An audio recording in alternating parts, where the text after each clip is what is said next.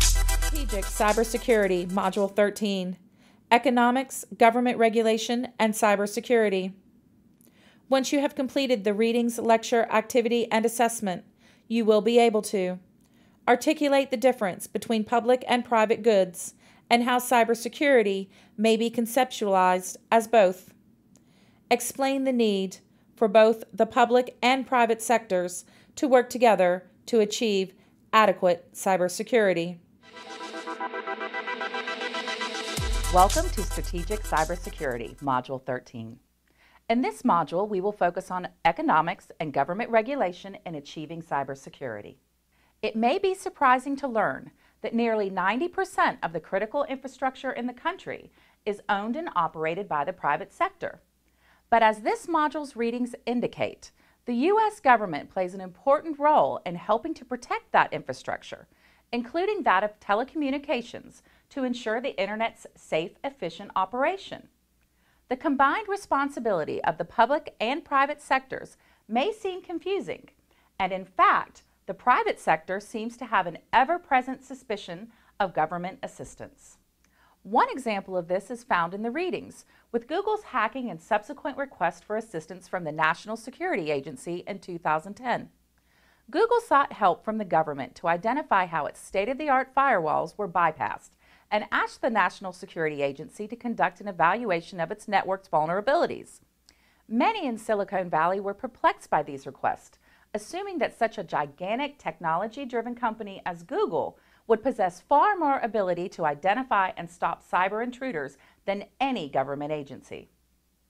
This example highlights not only common biases that many in the private sector have towards government's technological capabilities, it also highlights the advantages of collaboration on part of the public and private sectors to approach cybersecurity more efficiently. It begs the question of why more interaction and coordination does not occur between these sectors. To answer this question, Rosenzweig notes that we must first understand the fundamental economics driving cybersecurity. He states that one of the more confusing aspects of cybersecurity is that it may be considered both a public and private good. Some aspects of protecting the information highway, including infrastructure like routers, servers, and computers themselves, are private goods. But information about vulnerabilities within or threats to infrastructure may be best supplied by the government as a public good. A primary reason for conceptualizing both threat and vulnerability information as a public good handled by the public sector is that many private sector organizations, such as multinational corporations, are loath to report internal vulnerabilities or breaches. This reluctance from private companies is based on the belief that identifying unlawful cyber intrusions may lead to a loss of consumer confidence and ultimately a decrease in market share. How might government policies positively address this situation? One answer is the creation of public-private organizations called Information Sharing and Analysis Centers. These centers allow the private sector to share both threat and vulnerability information with the government, with the expectation that the government will mask the attribution of the information before sharing it with other private sector entities. In addition, let's consider the Defense Industrial Base, or DIB. The DIB comprises a consortium of U.S. defense contractors who, in many cases, are performing highly sensitive or classified work on behalf of the U.S. government. Some cybersecurity analysts see these contractors who join the DIB voluntarily as weaklings for cyber intruders, because they are not necessarily required to maintain the same level of cybersecurity protection as government agencies.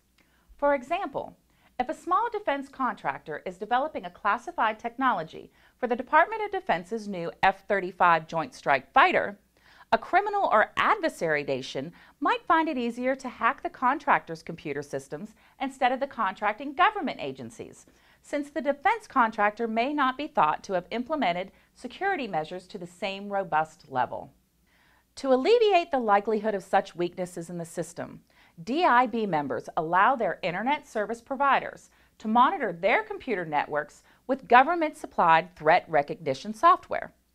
The software provided helps the contractors to protect their networks, although notably, the contractors are under no obligation to alert the government if they experience an intrusion. Ideally, a comprised DIB member would alert its Information Sharing and Analysis Center so that both the government and other private sector organizations could identify and mitigate serious cyber threats. In the next module, we will look at protection of critical infrastructure. Quiz question 1. According to the textbook, which of the following is a classic example of a public good? A. The United States Postal Service, USPS. B. The National Defense. C. The Environmental Protection Agency, EPA. D. Social Security. The answer is B. The National Defense. Quiz question 2. True or false? Coordination between the public and private sectors is necessary when it comes to providing robust cybersecurity. The answer is true. Quiz question 3. Which of the following best describes why cybersecurity can be considered both a private and public good? A. Some aspects of cybersecurity, e.g., threat information, are best provided by the government, whereas other aspects are best provided by private companies. B. Cybersecurity requires a common pool resource. C. Cybersecurity is too expensive to be provided solely by the government. D. The assurance problem explains this. The answer is A. Some aspects of cybersecurity, e.g., threat information, are best provided by the government, whereas other aspects are best provided by private companies. The activity for this module asks that you consider this module's descriptions of the Information Sharing and Analysis Center, or ISACs, which provide one way for the private sector and public sector to work effectively in sharing threat and vulnerability information. Locate the ISAC most associated with your own work sector, or that you find most interesting. Read about that ISAC and determine whether you feel that it can be effective in its goals.